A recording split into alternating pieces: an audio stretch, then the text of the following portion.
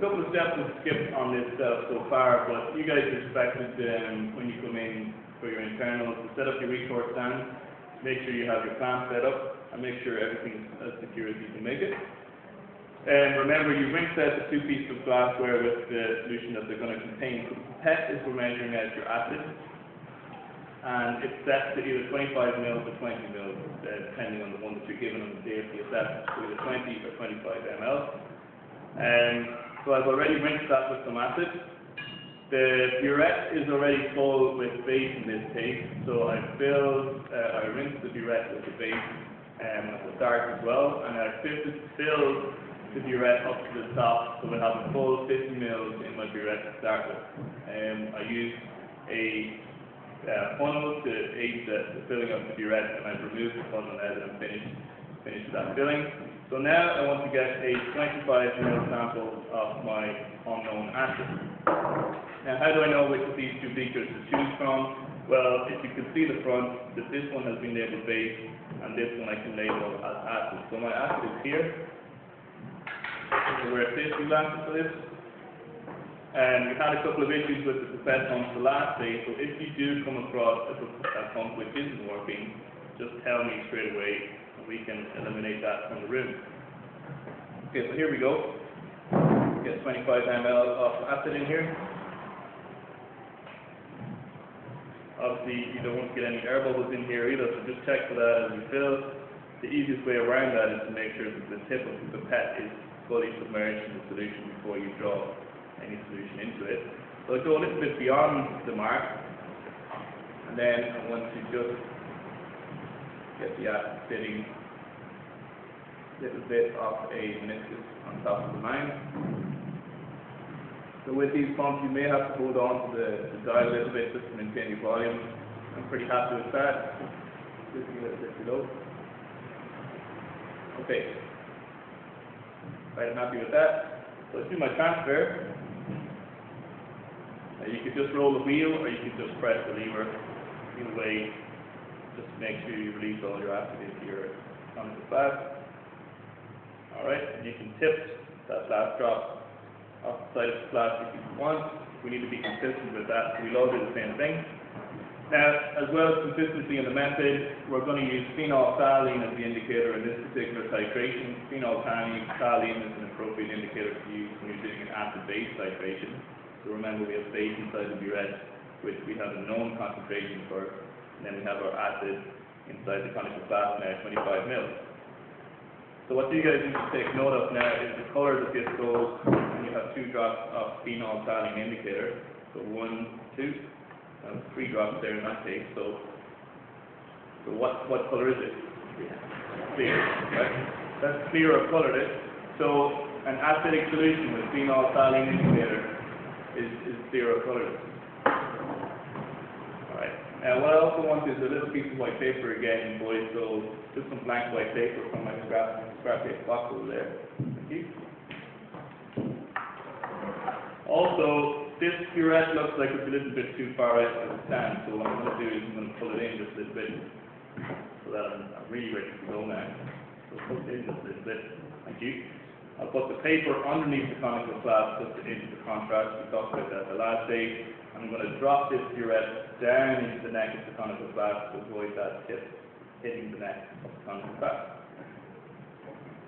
So I'm now ready to start the first titration. So I have my little generic template here for doing titrations. Now this is a good example of how to lay out your table of results. The initial reading should be 50 ml, so it's filled up to the top. So it's a 50 ml reading, and the final reading is going to be when we get a colour change with our indicator. So all we have to do now is open the tap on the burette and swirl the flask as we go.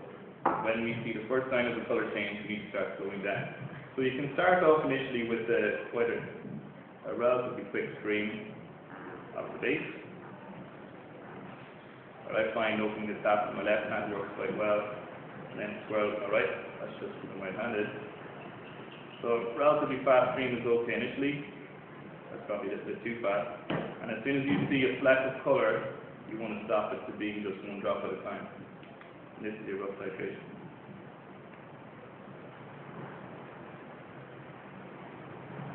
The titration, tighter values typically are supposed to be over 10 ml. If they're less than 10 ml, then it's not really valid titration because there's too much room for error. So your tighter value is going to be at least over 10 ml. That much you can be sure. And what your value is going to be compared to is that of the teacher who performed the titration using the unknown solution that you had on the day of assessment. So your tighter value must be within plus or minus 0.2 ml of the teacher in order to be in line correctness. So still no sign of any color change. Take a quick look up there. I've added over 17 ml.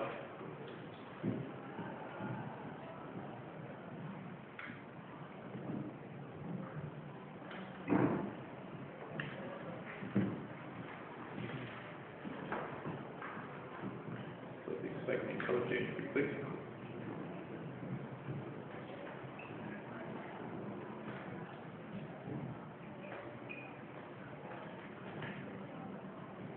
There we go.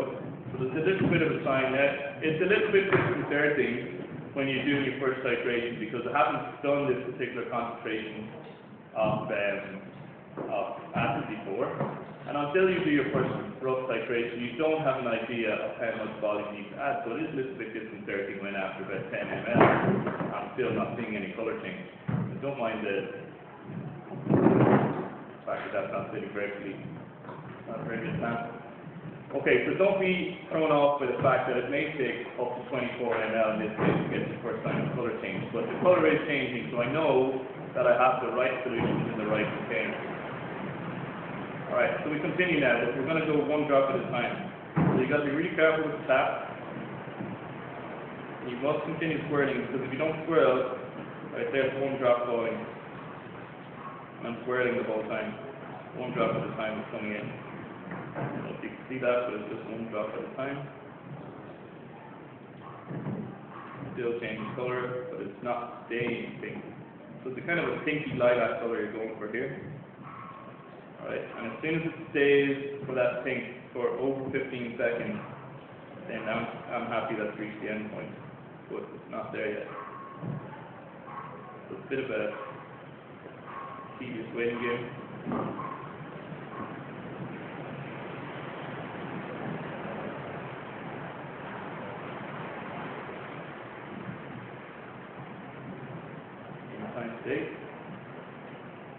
See, at this point you're tempted to speed things up.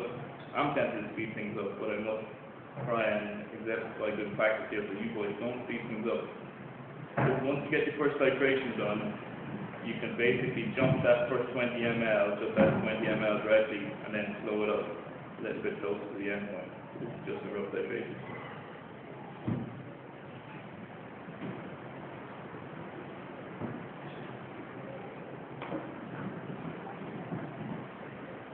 Okay, nearly there. Right, now I've stopped adding, and I'm still swirling, and for 15 seconds, right, I would say add one more drop there and it'll reach the end point, because you can see that it's changed clear again. Right, so that 15-second time frame is very important, and in this case I just want one more drop as far as I'm concerned. This is critical. Okay, that was 2 additional drops there. That's my rough titration. Now what I want then is a pen. Let's grab that pen there, Anthony. Alright, and I want to make sure, so again my burette is not sitting very straight here, so I'm going to get that straight before I take this reading. Straight before we get this particular piece of equipment. You work with what you have. Alright, you want to be at high level when you're measuring these, so if you have to get down on one knee, then you get down on one knee. Alright, and with your tighter values, boys, I want you to quote them to 2 decimal places. 2 decimal places for your tighter values that's necessary for excellence, boys. Alright, so if you're quoting your tighter values as 26.5, then you won't be getting X. 26.50. In this case, what I have is 26.45. You happy with that, guys? Can you verify that? Yeah. Come over a bit closer. Cameo appearance to that. 26, it's not quite up to 26.5, it's 26.45. Yeah. See that's between those 2 last lines? That's good. Thanks very much. Alright, 26.45 ml, and that's my final reading. So then the titer value is the difference between 50 and that there. So back to 5, 6, 9, 3. So 23.65 ml is what I've actually added. Okay, so 23.65 ml of what I've actually added. I'll put 26. I did this wrong last time as well. I've added 26.45 ml. All right. So what you need to do then is you take your final reading there, which is 26.45 ml, and that's the starting point for your next titration. So ignore the 50 that I have in that box and just start at the 0.0 ml. So 26.45 ml is your first titer value. Okay, now for my second titration, I'm just going to set it up really quickly to show you how much quicker it is to do a second titration. But I need to make sure I have at least 26.45 ml left in this burette in order to do a second titration. And I don't actually. So what you have to do here is you have to refill your burette. So the problem with getting a titer which is so big is you probably can only get one titration out of your entire burette with that. You have to top it up again. So let's hope that next Friday your titer values are not that big. It's nice if you can get at least 2 titrations out of a full burette. You get what I'm saying? Right, because otherwise you have to keep topping up all the time. Right, any questions on that? Because that's basically my demonstration of how to do a titration. What you do then is, you do your titer 3 times, right? Say if my first titration value there was 26.45 ml. I want to get 2 more values which would be within 0.2 mils of that. So if I got 26.25, that would be acceptable or concordant. If I got 26.30, then I have 3 values which are concordant. And then the second box on your sheet is saying to work out the average titer volume used. So you add those 3 up and divide them by 3. Alright, and that's your average titer. And that average titer value must be within 0.2 ml of what the teacher gets.